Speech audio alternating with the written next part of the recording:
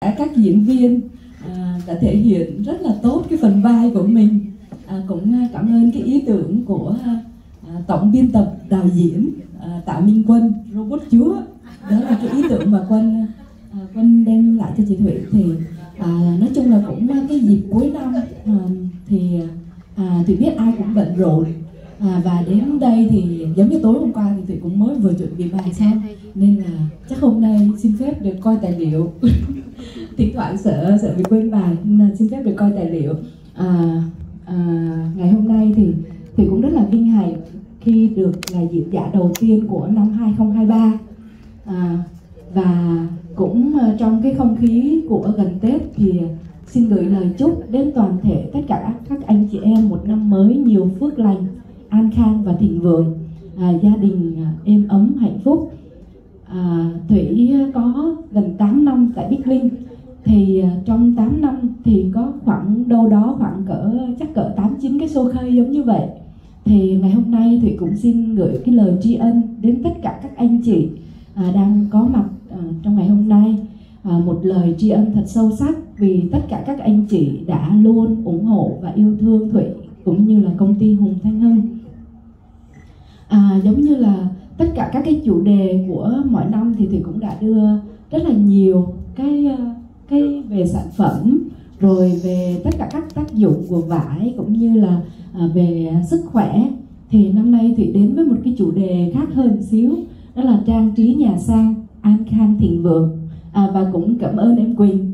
Đây là cái slogan sau khi mà thay đổi nhiều lần thì đó là Quỳnh chốt cái câu cuối cùng này, và mình cũng thấy nó phù hợp với cái không khí chuẩn bị đón Tết. Thực sự thì chúng ta ai cũng biết giấc ngủ rất là quan trọng đối với sức khỏe, đặc biệt là giống như đối với chị em phụ nữ. Nếu như chúng ta ngủ không ngon thì chúng ta không thể nào thức dậy một cách sảng khoái, cũng như là nó còn liên quan đến cả sắc đẹp của phụ nữ nữa cơ. Chúng ta nếu mà một đêm mất ngủ thì ngày hôm sau là nhìn thấy gương mặt là biết liền. Thì như vậy thì đặt cho tất cả các anh chị em ở đây một câu hỏi, đó là mình đã thực sự quan tâm, đặt cái sự quan tâm đến sức khỏe của mình như thế nào, và chúng ta có thể tự trả lời cho cái câu hỏi của mình. Ngày hôm nay thì Thủy mang đến một cái chủ đề khác hơn xíu, đó là trang trí nhà sang an khang thịnh vượng. Với Thủy thì chắc cũng hầu như là tất cả mọi người cũng đã có đen qua rồi, cho nên là Thủy xin phép được đi qua cái phần giới thiệu về diễn giả. Xin nói sơ một chút xíu về Hùng Thanh Hưng. Thì Hùng Thanh Hưng được thành lập bắt đầu từ 2023, đó là từ cái cơ sở Thủy Ngân. Thủy Ngân thì đó là tên của Thủy cộng với lại đứa con gái của Thủy, tạo thành cái tên đó là Thủy Ngân. Sau đó thì 2009 Thủy được đổi tên thành là công ty Hùng Thanh Hưng là 2009, và đến 2014 thì Thủy có thành lập một chi nhánh tại Phan Thiết. Ngành nghề chính của bên Thủy đó là sản xuất màn cửa, chăn ga, gối nệm, và trong đó thì có phân phối tất cả những cái thương hiệu đệm cao cấp, giống như là một cái thương hiệu đệm lò xo của Dunlop Philo, và cái thương hiệu đệm này thì hai bên cùng là đối tác với nhau. Ở bên Thủy thì là đại lý phân phối đệm cho họ, đồng thời thì họ dùng lại cái sản phẩm của công ty bên Thủy để làm những cái sản phẩm quà tặng cho họ, và được xuất về Mã Lai và Singapore rất là nhiều. Tiếp theo thì cái nhóm sản phẩm mà bên Thủy tập trung chủ yếu đó là các cái dự án khách sạn và resort. Các dự án khách sạn resort thì bên Thủy sẽ cung cấp đầy đủ hết, từ cái sản phẩm chăn ga, gối nệm, rèm cửa, hay là đi kèm trong đó luôn thì có luôn cả khăn và những cái tấm trang trí ở trên cái giường. Thì cũng có cái nhiều năm trong cái kinh nghiệm này thì Thủy có thể chia sẻ với anh chị nhiều hơn. Nhưng ngày hôm nay thì Thủy mang đến một cái chủ đề của Tết. Thì mọi người ai cũng biết cái màu sắc, cái màu sắc có thể thay đổi, cải thiện cái tâm trạng của mình, cũng như là màu sắc có liên quan đến phong thủy. Và hiện nay thì nhiều người họ đã dùng cái màu sắc để giống như là mình có cái niềm tin, đó là nó mang lại cái may mắn, cái hanh thông, cái thịnh vượng cho chính bản thân họ. Cũng như là khi mà mình cảm giác như là cái màu sắc đó nó hợp với mệnh của mình á, thì mình sẽ có cảm giác thoải mái hơn. Ngày hôm nay thì với cái buổi chia sẻ này thì Thủy sẽ nói về 4 màu sắc chủ yếu. Thứ nhất là màu đỏ, màu hồng, màu vàng và màu xanh. Thì với màu đỏ thì mọi người ai cũng biết màu đỏ đại diện cho sự may mắn, sung túc, thịnh vượng. Thì cái mùa Tết á, thì chúng ta thấy sắc đỏ ngập tràn khắp mọi nơi, từ những cái bao lì xì màu đỏ, hay là tất cả những cái câu đối, câu chúc đều là màu đỏ hết. Thì màu đỏ bên cạnh cái sự sung túc may mắn thì cũng đại diện cho tình yêu và cái sự nồng nhiệt. Thì cái màu đỏ này mình có thể sử dụng để đón chào một năm mới, với giống như là một lời chúc thực sự để có một cái năm mới thật tuyệt vời. Giống như là màu đỏ này cũng có thể dùng trong cái tiệc cưới hay là tiệc tân gia.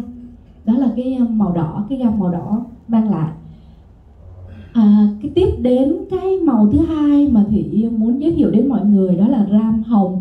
Thì màu hồng thông thường thì mọi người sẽ cảm thấy có một cái phong thái nhẹ nhàng, nữ tính, và nó cũng rất là đẹp. Thì cái màu hồng này chúng ta liên tưởng đến ở miền Bắc sẽ có hoa đào. Mỗi năm khi mà Tết đến thì hoa đào sẽ là cái hoa giống như là quốc hoa đại diện. Và cái ram màu hồng này thì nó sẽ có cái mang thêm sinh khí này, là cái ram màu mà người ta kêu là giống như là mình có thể trà được khí, tà khí để mang lại cái bình an cho gia chủ. Và tiếp theo thì cái màu hồng này nó cũng đại diện cho sự sinh sôi nảy nở, giống như là về những cái lời chúc phúc. Ví dụ như nếu mà dùng trong đám cưới thì giống như là một lời chúc cho cái người đó là có cái sự mà con cháu đầy đàn. Đó là cái gam màu hồng. Tiếp theo thì Thủy muốn giới thiệu đến cái màu vàng. Thì màu vàng thì là biểu tượng của sự quyền lực, rồi vinh hiển, giàu sang. Và cái màu vàng thì đó là cái sắc mai đại diện cho cái bông hoa của miền Nam. Cái màu vàng là một cái màu cũng mang lại những cái sự may mắn và thịnh vượng. Thì giống như là một cái cảm giác của cái người mà họ sử dụng màu vàng á, thì cái hạnh phúc được đong đầy, tình yêu thương, sự đoàn kết. Đó là những cái ram màu mà mình có thể sử dụng trong ngày Tết để mang lại một năm nhiều may mắn và thành công. Cuối cùng thì Thủy giới thiệu đến một cái ram màu xanh. Màu xanh thì nó liên tưởng đến mùa xuân, mùa của sinh sôi nảy nở, đâm chồi. Và những cái màu xanh này thì nó hướng con người về với thiên nhiên, gần gũi với thiên nhiên hơn. Và nó cũng đại diện cho ví dụ như là bánh chưng xanh, có những giống như là những cái sự tiếp nối của những cái chu kỳ khác nhau. Và những cái ram màu này là những cái ram màu mà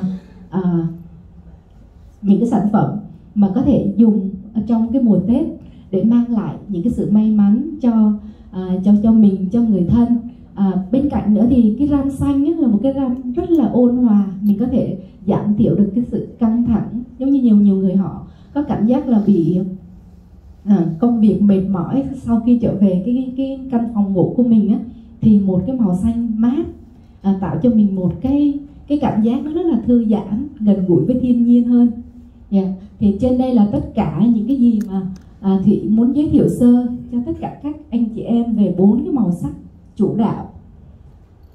Mình có thể dùng ở trong cái năm mới để thay đổi một chút cái không gian sống của mình, mang lại được những cái năng lượng mới. Và với slogan của bên Thủy thì bắt nguồn từ 3 cái chữ happy to happy. Thủy mong muốn là từ hạnh phúc đến hạnh phúc, và tất cả mọi người ai cũng cảm nhận được hạnh phúc khi sử dụng những cái sản phẩm đến từ công ty Hùng Thanh Hưng. Đó là mang một cái thông điệp là chăn thật ấm, nệm thật êm, thêm hạnh phúc. Và với cái ngày hôm nay thì Thủy có một cái dịp tri ân mọi người, thì Thủy mong muốn là ở đây ghi 20, nhưng mà đối với tất cả các sản phẩm chăn ra gối nệm thì Thủy sẽ giảm giá cho mình 25% và 10% đối với sản phẩm rèm cửa. để cho tất cả anh chị em có một cái Tết trang hoàng, lộng lẫy, nhà cửa được những cái năng lượng tươi mới hơn. Xin cảm ơn tất cả các anh chị đã lắng nghe. Vâng, xin cảm ơn chị Thủy ạ. Và chúng ta có 2 phút hỏi đáp thì sau đây tôi xin mời cánh tay của các anh chị cho phần hỏi đáp này ạ.